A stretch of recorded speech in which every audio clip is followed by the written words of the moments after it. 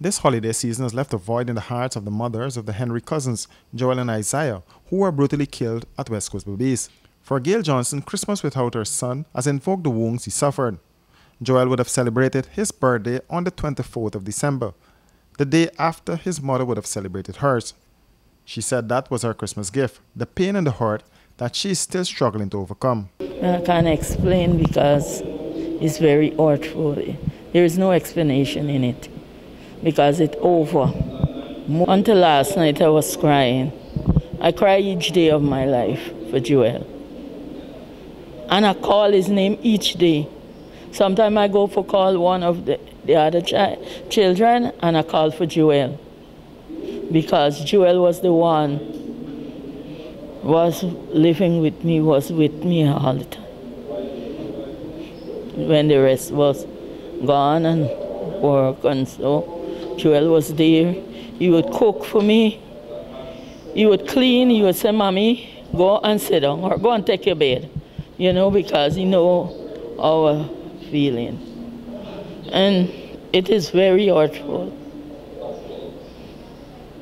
Isaiah's mother, Patricia Henry, said she cries herself to sleep at night as she ponders on what could have gotten into the heads of another human to be so heartless to another. I don't have a Christmas, and from since Isaiah gone, he missing the house because every time you turn, I have to pass Isaiah's room to go to my room.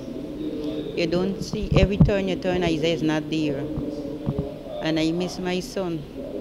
If my son go anywhere and he have $1,000, he bring $500, "Mommy, you take this," he give his sister $200.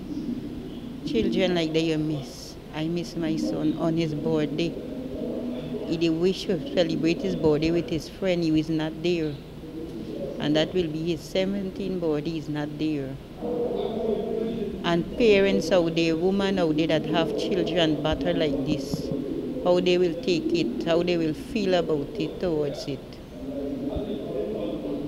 It's hard. I cry myself to sleep because Isaiah is nowhere.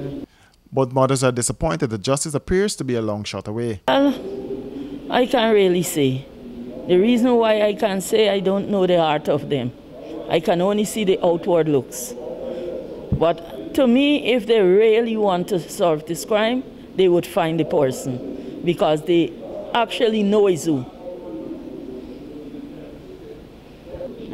I don't know what to believe anymore. Because right now, the presidency will leave no stone unturned. And they know it's who do the murder and they don't want to pick him up. They know it's who. And this is not all.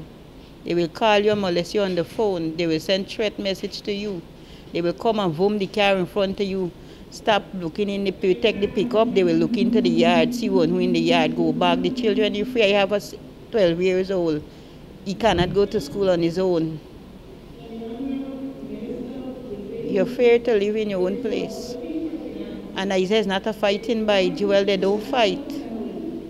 They don't. It's not fighting. You go and search and ask anybody. They will tell you there's not no children. You got to be afraid of them. All I want is justice for my son. Or in return, if they could bring him back alive to me, is okay.